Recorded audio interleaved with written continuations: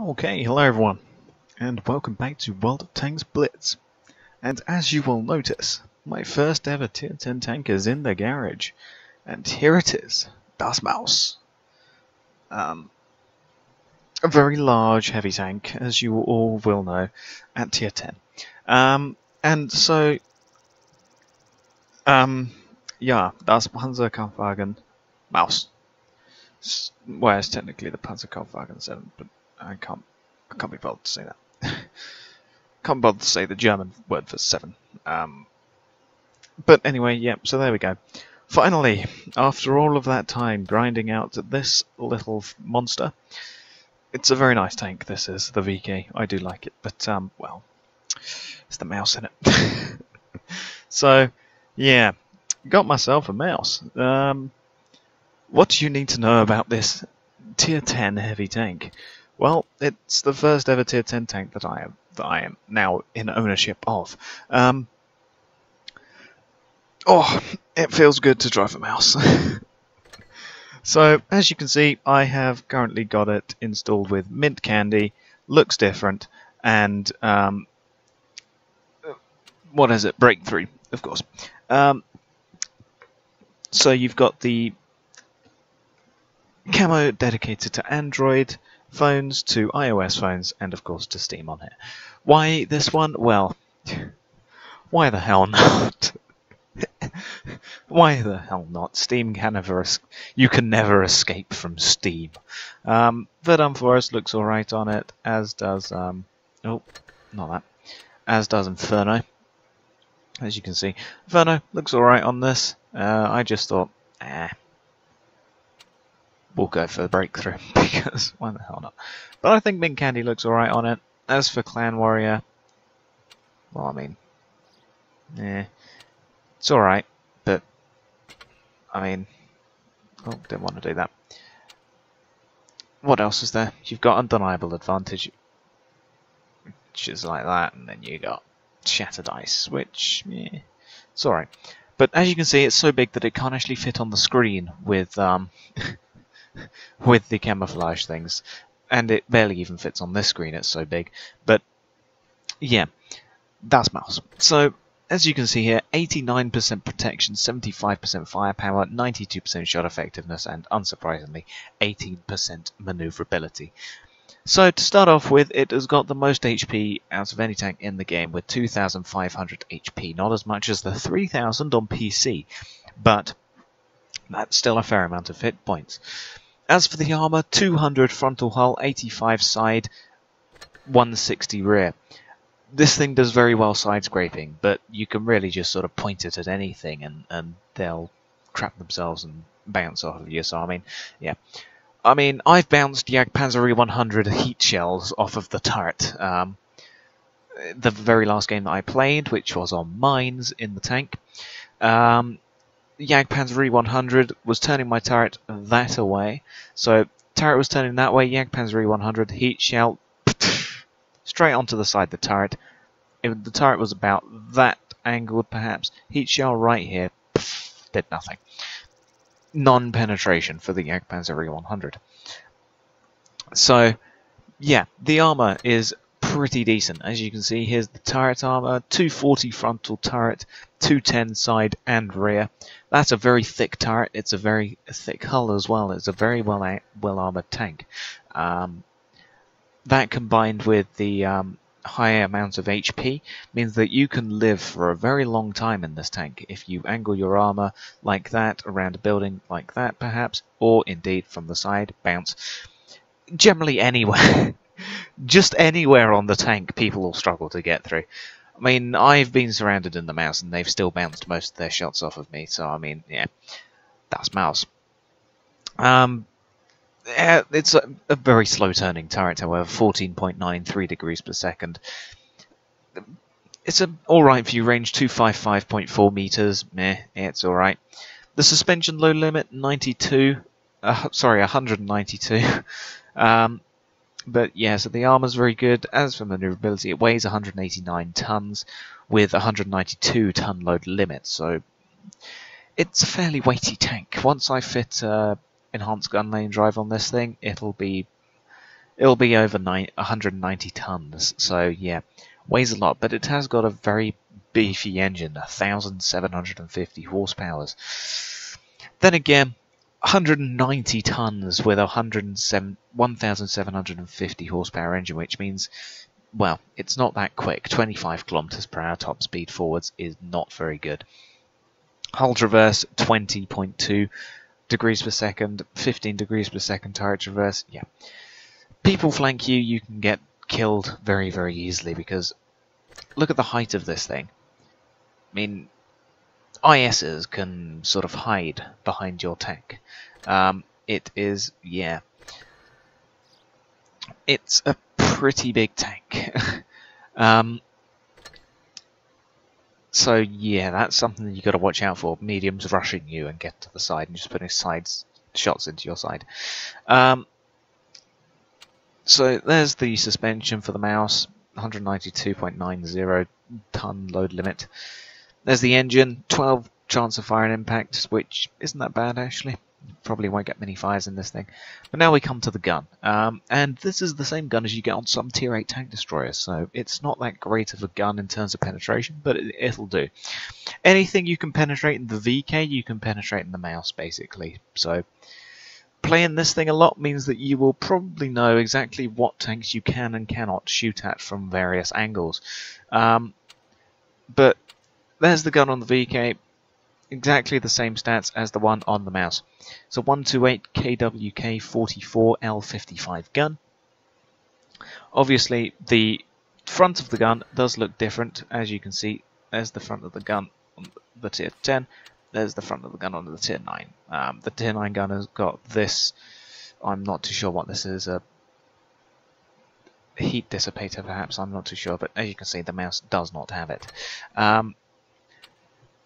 But 5.47 rate of fire rounds per minute, 246 average pen.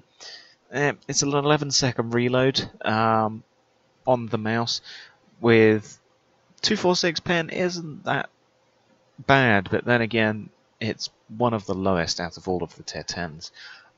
So I mean, yeah, could be better penetration, but it'll do.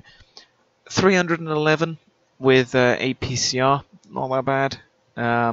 Pretty good penetration there. 65 with high explosive. Yeah. 460 average damage. 600 with high explosive. It's a pretty good damage average shot. So the alpha damage is pretty good. The accuracy isn't that bad. 0.35 could be better, but then again, not that bad. So pretty good dispersion. Aim time with an enhanced gun lane drive. Let's have a look. Aim time will go down to 4.8 seconds, which isn't that bad. That's a pretty good aim time. So, yeah, aim time, not that bad.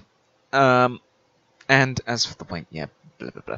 So, yeah, that's the mouse. That's the basic stats there.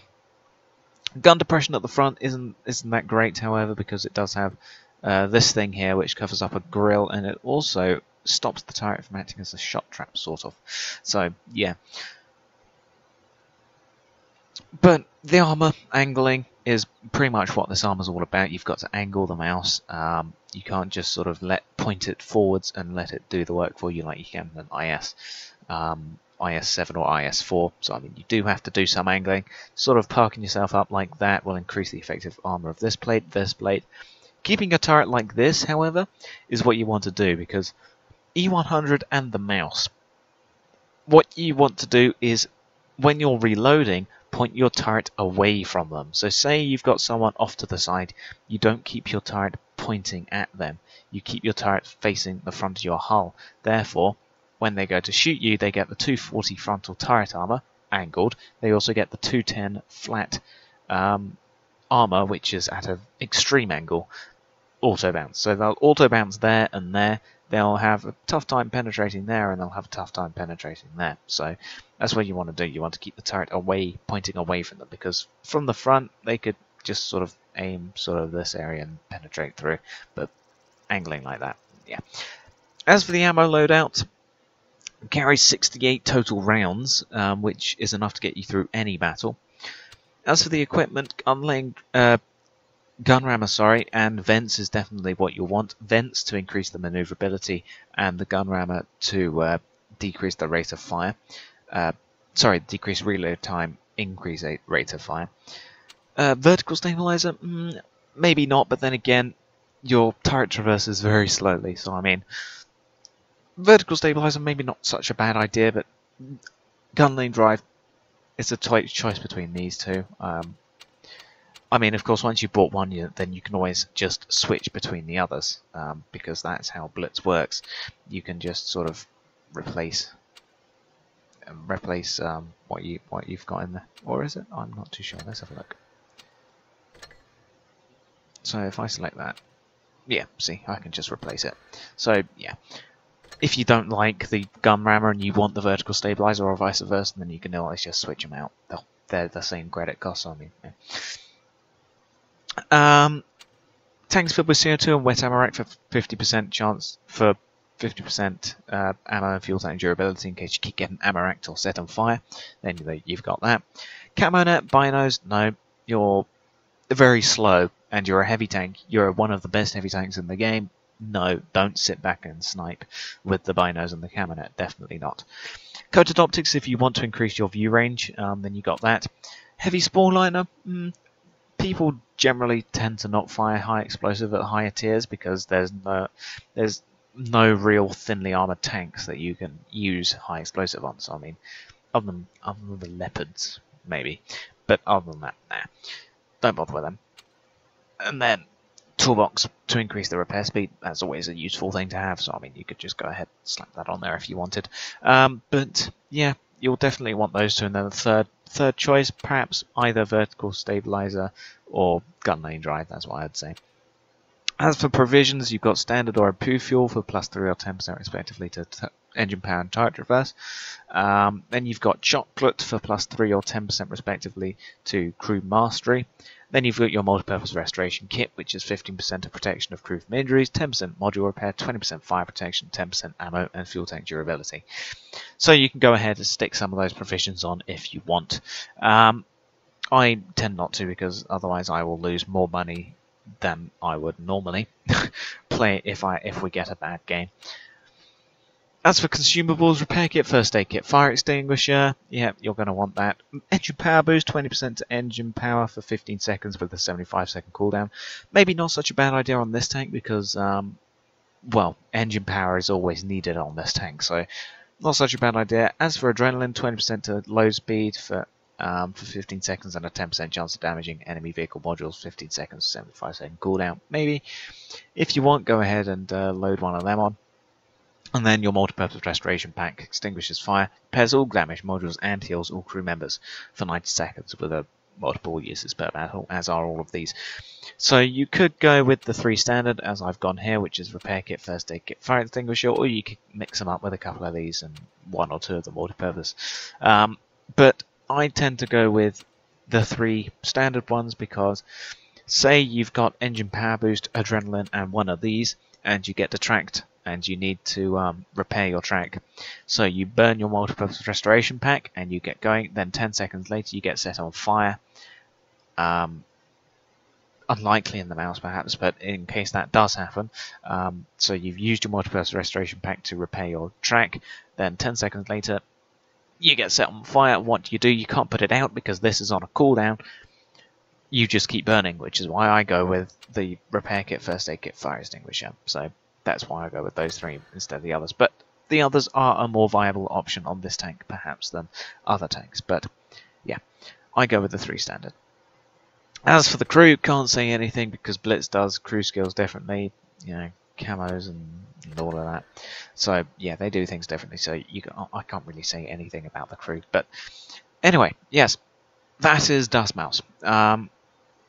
It's a very strong tier 10 tank. Tier 10 heavy tank, and I love it. It's my first ever tier 10. Woo! And it's, of course, the mouse. So, yeah, I'll thank you for watching, and goodbye.